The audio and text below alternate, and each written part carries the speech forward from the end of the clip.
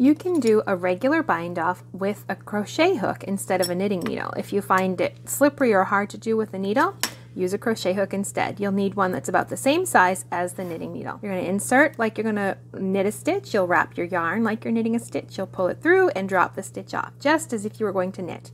You're going to repeat that for the next stitch.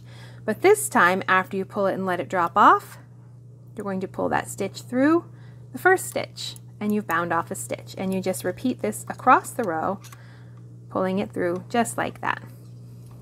And that replaces that step of taking your needle and inserting it and bringing it over the first stitch. Instead, you have your hook and you can just pull it right through.